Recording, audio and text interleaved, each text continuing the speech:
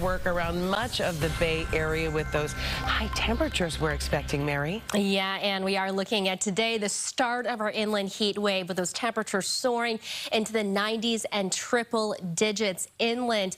As we look along the coast with that ocean breeze, it's going to be a little bit more comfortable. Here's a live look with our Salesforce tower camera as we look east, and you can see that sunshine out there shining across the bay. Beautiful sight. We will see plenty of sunshine helping to heat us up, though, as we go through our day with daytime highs well above average for this time of year. We are in the 50s to low 60s at this hour, and now let's show you the heat advisories and excessive heat warnings that kick into effect at 11 a.m. today. So for the areas highlighted in orange, that's that heat advisory for the North Bay, the South Bay, and the East Bay interior. So east of the Berkeley Hills, all under a heat advisory today due to highs into the 90s to triple digits, and triple-digit heat even hotter for the areas highlighted in pink for Solano County, the Sacramento Valley, and San Joaquin Valley under an excessive heat warning for today.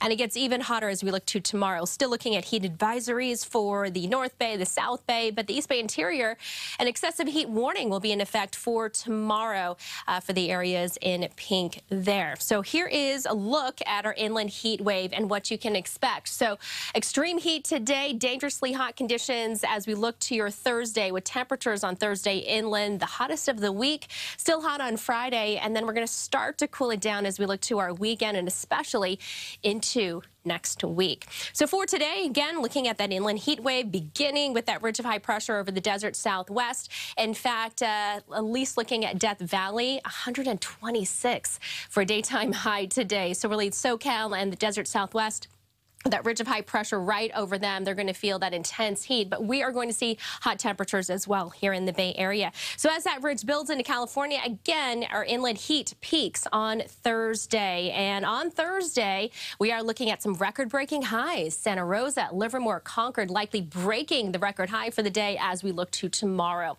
Now on Futurecast with our winds, we are looking at that ocean breeze kicking in for us, and that's the reason why along the coast and around the bay, we're going to see temperatures a little bit milder. Sunrise at 5:47 and our sunset at 8:33. So daytime highs for the South Bay, looking at 89 in Santa Clara, 90 for San Jose, upper 90s for Morgan Hill. So the South Bay, again, you will be under that heat advisory for today, as well as over the next couple of days. The East Bay, triple-digit heat, Concord, Pleasant Hill, 100 for Pittsburgh, 102 in Fairfield under that excessive heat warning, looking at 101 in Antioch also for Brentwood, mid to upper 90s for the Tri-Valley this afternoon. As we look around the bay, from 74 in San Francisco, 82 in Oakland, and for the North Bay in the low to mid 90s, 93 for a high in Napa and 101 in St. Helena. So it gets even hotter as we look to your Thursday. Still hot on Friday, but we're going to start to cool it down for our weekend, including Father's Day, a little bit more comfortable, and then cooling it down to right around where we should be for this time of year for early next week. All right, let's check in with